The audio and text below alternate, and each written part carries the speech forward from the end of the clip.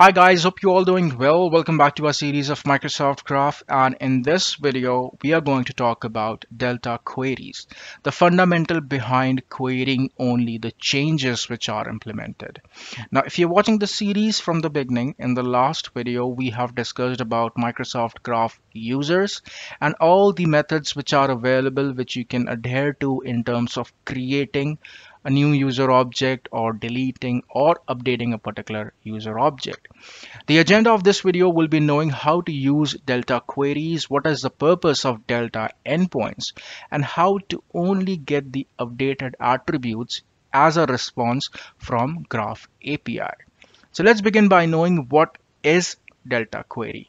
The purpose of delta query is to only retrieve the changes which are implemented in terms of getting new objects created, getting any object updated, or getting any object deleted. In a typical scenario, the endpoint that you will access will be graph.microsoft.com/v1.0/ your resource type, which can be user, group, or messages, or anything which exists in the metadata or which can be accessed. But the question comes that every time you go to this particular endpoint, you'll get the list of all the users that exist in a particular directory.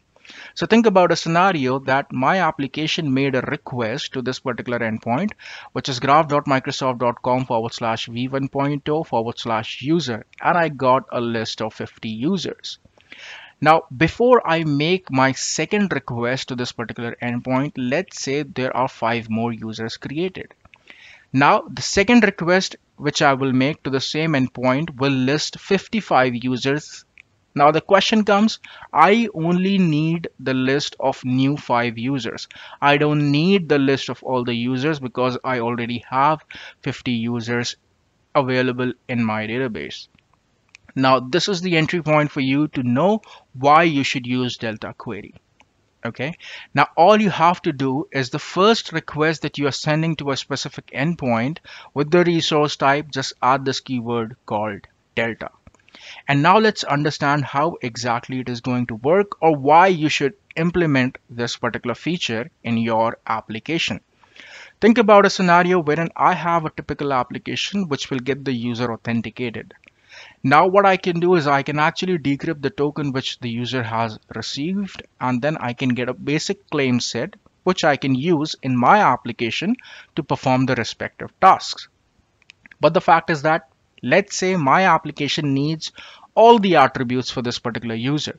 So what will happen? I will reach this particular endpoint with this user's UPN, and this is what I will get in response if I am using v1.0 endpoint. Okay. Now what I can do is I can use this as a reference point and I can create an object in my local database that belongs to my application. Okay, but now what we have to understand that let's say my application has a logic that every time the user is getting authenticated, I have to query this information. Now think about a scenario wherein every time you are getting this information, it is too much tedious or it's something which is not even required for your application to do, so that it should match each and every attribute every time you're querying this particular information. Now think about a scenario wherein you are not getting all the attributes, but the next request that you have made, in that particular request only display name is listed. That means only the updated attribute is listed. Now in this case, the match operation will have less frequencies of request as you're only going to match the display name with the current name and you'll get it updated. Okay, that's the purpose behind using delta queries. And if your application is highly scalable, this is something which you must implement for different resources type, because the response that you will get from Microsoft Graph will be much more organized. Okay, now let's see all this in action when it comes to resource type. Now to see how all this works, what I'll do is I'll switch to my browser where I'm signed into Graph Explorer, and here exactly I'm going to represent how the delta queries work. Okay, now think about the same scenario which I was explaining. Think about a scenario wherein your application accesses this particular endpoint, which is users, or let's say I'm going to query a particular user, which is graph@conceptswork.com, and I do run query. As you can see, every time I reach this endpoint, this is the exact value which I get with each response. And trust me, all the attributes are not even required if you are doing an update operation or if you're trying to update the attributes of a particular user in your database. Now the question comes how to fix it or how to get only the appropriate results. Let's begin by knowing how you should do it for a particular resource type. So let's say I go to users and I'll click on run query. Now this is the typical response which I will get always. That means I will get the complete list of all the users and the attributes that can be queried by default.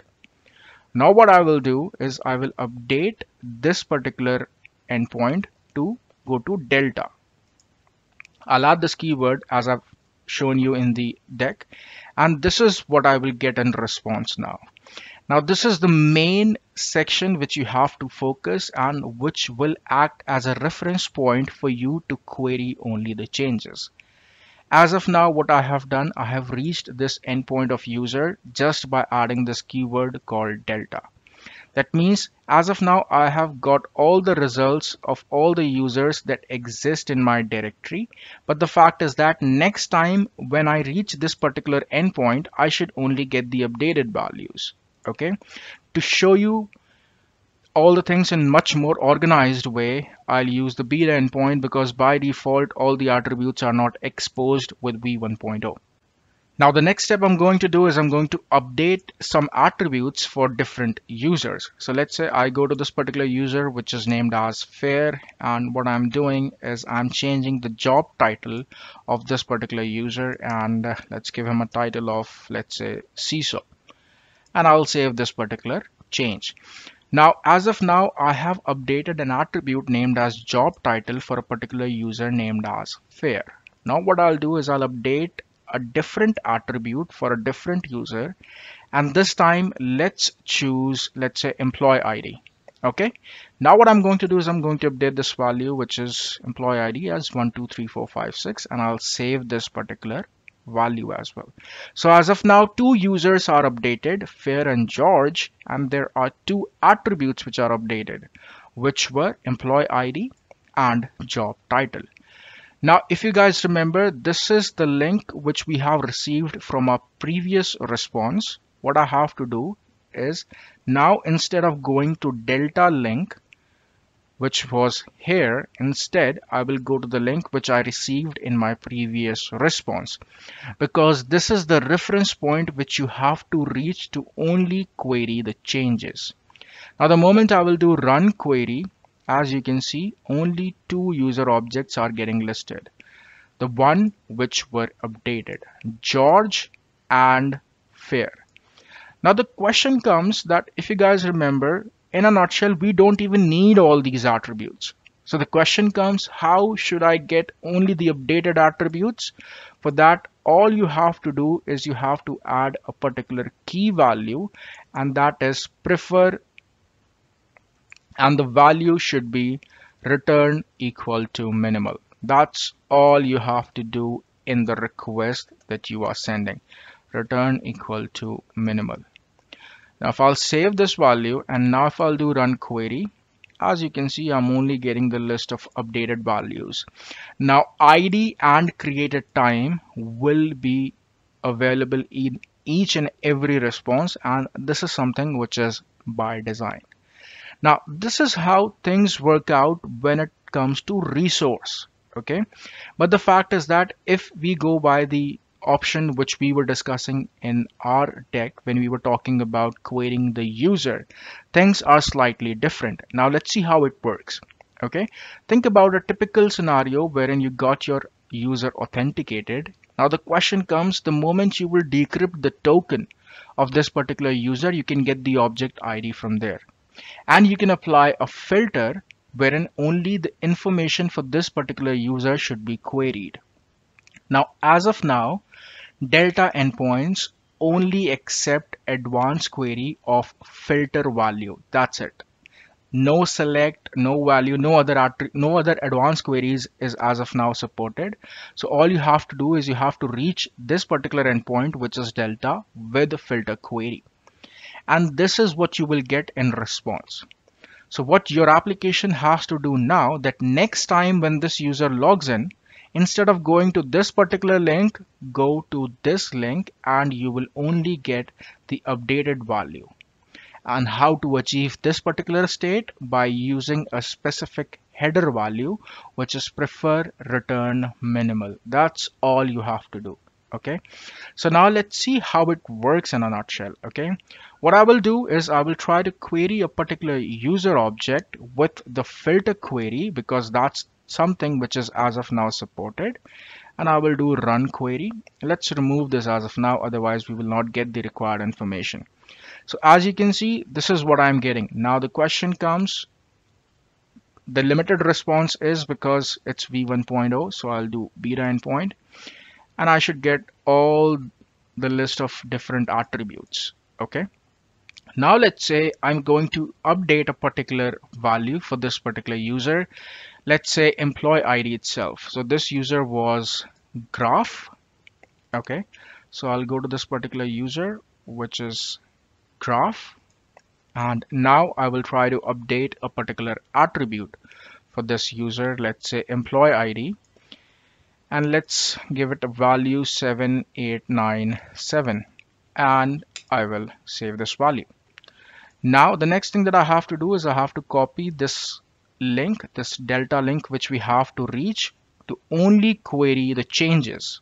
Okay, and the moment we'll reach this particular endpoint, only this particular user will get listed. But the issue is, again, you'll get all of the values. Okay, so that means what? Simply getting to this endpoint for a specific user will not at all make sense. So whenever you are using a specific user query, always add this key, which is prefer equals to return equal to minimal.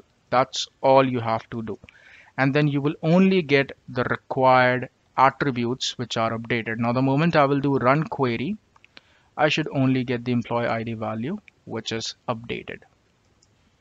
So in a nutshell, this is how the delta queries work, and the fact is that you can choose any object type to get this link generated, which you should access next time, so that you should only get updated. Okay, now as we move along with the playlist, I will be showing you how to operate all these different resources type, because every resource type has different way of getting listed and different attributes. So this was all about knowing how the delta endpoints work. Now let's check the step-by-step process which your application can do to get to this particular result.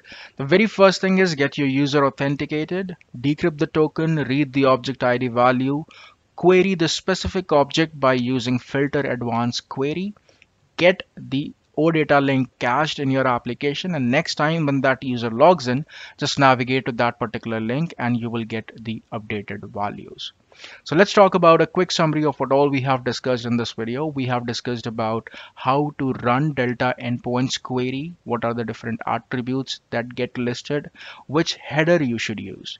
In the next video, we're going to talk about Microsoft Graph Groups. So if you think this channel is helping you to learn something new, please feel free to share this with your technical community and feel free to subscribe. Thank you so much. Thanks for your time. Bye-bye.